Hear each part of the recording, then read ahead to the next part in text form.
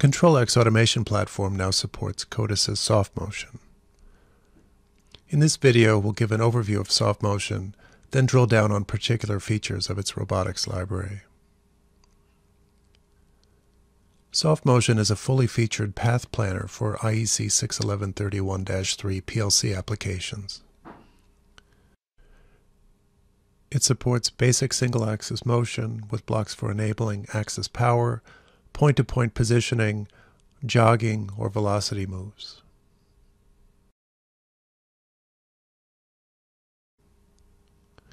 It also supports synchronized motion, including blocks for velocity and position-based gearing modes and electronic camming.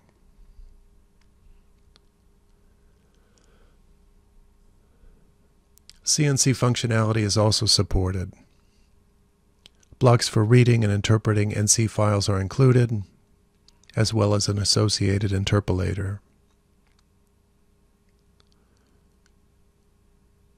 The focus of this video is the robotic functionality, which includes blocks for basic robot handling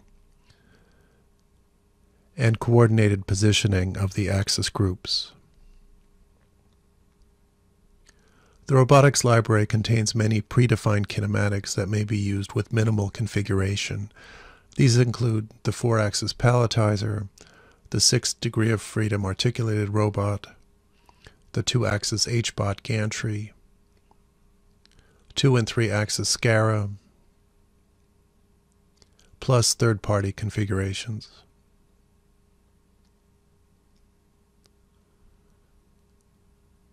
The popular 3-axis Delta robot is also supported both in linear actuator and rotary actuator form.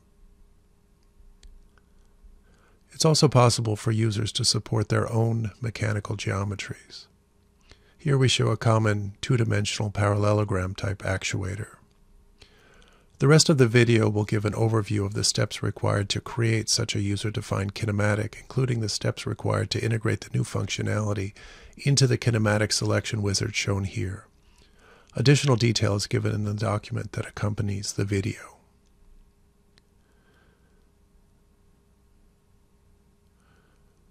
First, we see a preview of the mechanism in action.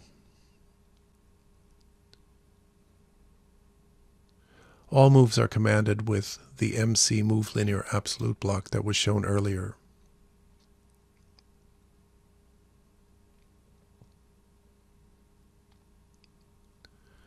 Notice that in our simple example, we can adjust the blending radius and the corner points of the path on the fly.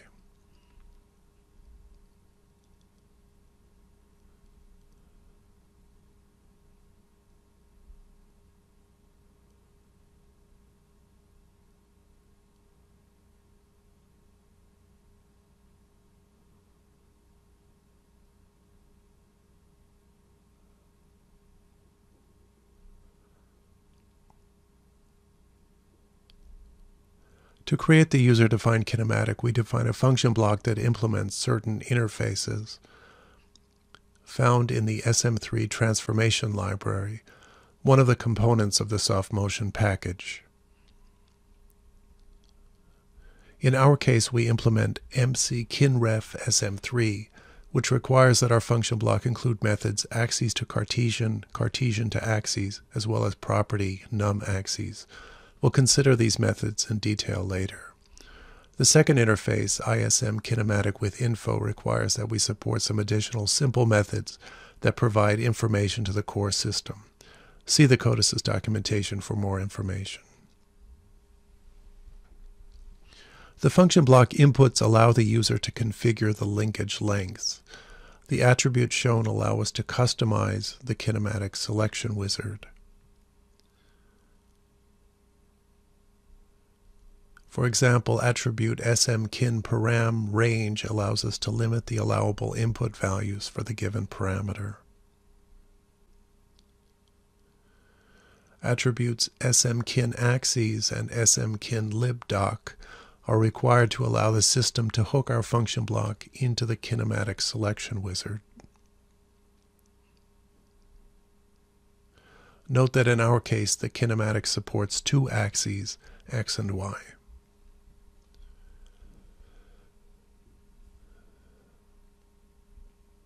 Finally, note that the comment header is written using a simple markup format called restructured text, giving us control over how the function block documentation is presented in the wizard.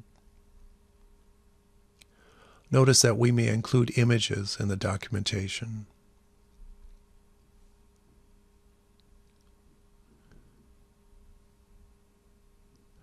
Next, we consider the two transformation methods in detail. AxisToCartesian defines the forward kinematic. We are given the joint angles, shown here as θ1 and θ2, and we must calculate the corresponding tool center point. We begin by calculating points t and w using the standard sine and cosine functions.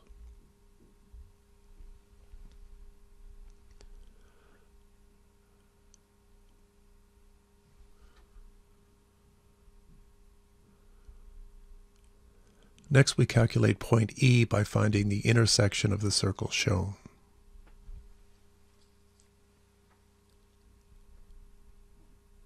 Finally, we calculate the tool center point by considering the similar triangles shown here, essentially scaling by the factor L2 over L3.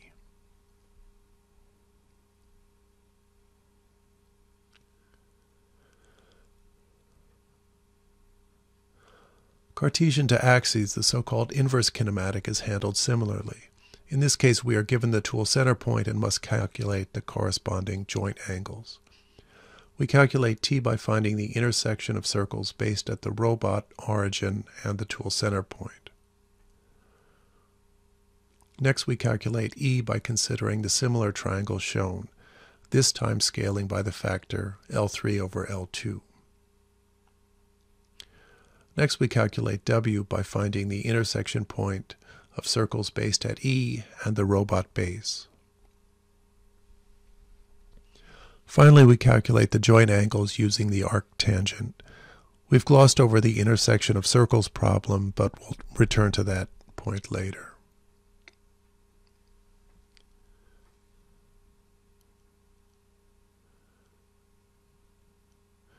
Once the function block methods are defined, we may add an axis group based on our kinematic. First, we add an axis group object, then from the wizard, we select our kinematic. Next, we define our linkage lengths and map the required axes.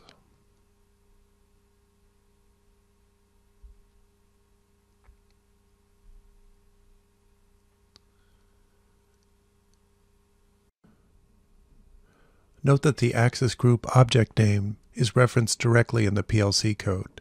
The user is not required to instantiate the function block separately in the PLC application or register it explicitly.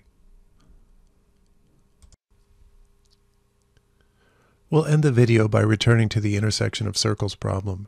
We take a geometric approach which naturally distinguishes between the left and right-hand solutions. First, consider the triangles shown here. We calculate the length of line segment L using the standard distance formula. And note that we can calculate the cosine of angle theta using the law of cosines.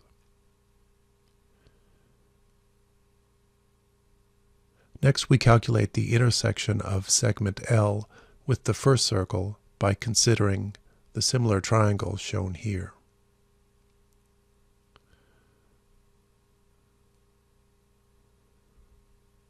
Finally, we calculate the left-hand solution by rotating the segment shown in orange counterclockwise by angle theta. The right-hand solution is calculated similarly, rotating instead clockwise.